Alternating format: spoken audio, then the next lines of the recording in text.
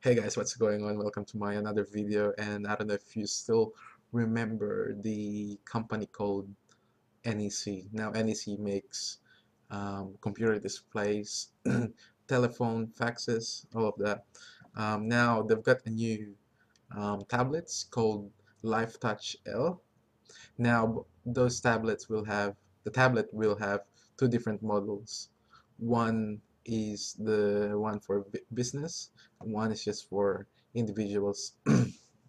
So tablets will have the OMAP processor. It's the OMAP 4460. It's going to be 1.5 gigahertz. It's going to have 10.1 IPS display resolution, but it'll be 1280 by 800. So that's really good to it's nice to hear that they'll be using IPS.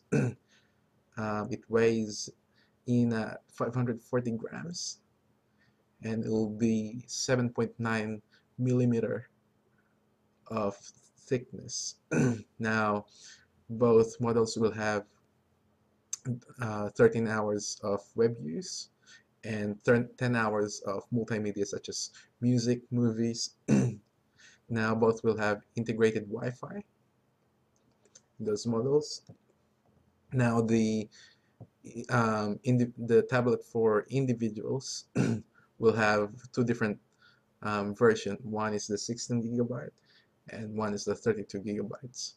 The one for business will have just it'll only have the 16 gig model. Now I'm not sure why they've just put in 16 gigabyte, because especially for a business, you need more capacity to save your work. But unless unless they actually put um, micro SD card on their tablet, so we'll have to wait on that.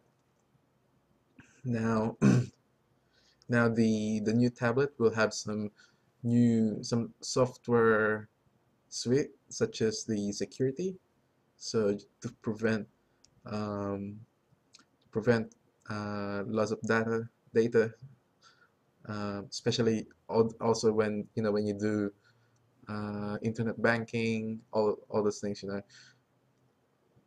as well as you'll have some software to protect our kids online as well.